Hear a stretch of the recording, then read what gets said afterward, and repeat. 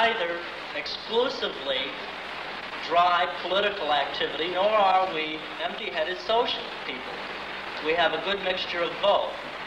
Obviously, if we're to obtain all the rights that we deserve, we have to be willing to fight for them, and we have to be able to fight for them politically.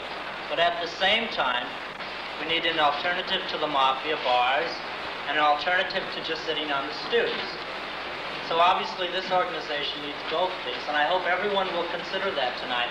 If an instance comes before this organization where a homosexual has been the victim of systematic oppression to the use of police power, it then falls within the purview of this committee and the organization and is grounds for intervention by this organization on a systematic basis.